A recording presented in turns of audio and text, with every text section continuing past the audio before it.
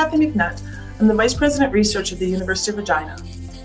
The Nutrien Women of Distinction Award celebrates a diverse group of accomplished women in southern Saskatchewan who are using their voice and talents to make a difference and improve the lives of others in our community. The University of Regina is committed to diversity and inclusion, and it believes that our workforce should reflect the community that we live in. As we celebrate the many dimensions of diversity, we do so with hope that the actions we take today will build a better future for us all tomorrow. On behalf of the University of Regina, I want to extend our most sincere gratitude to the YWCA and Nutrien for continuing to celebrate women in southern Saskatchewan.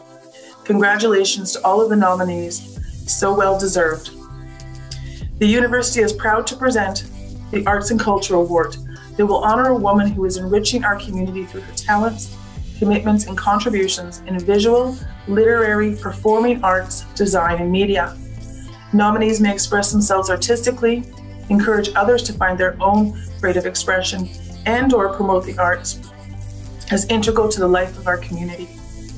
The nominees for Arts and Culture are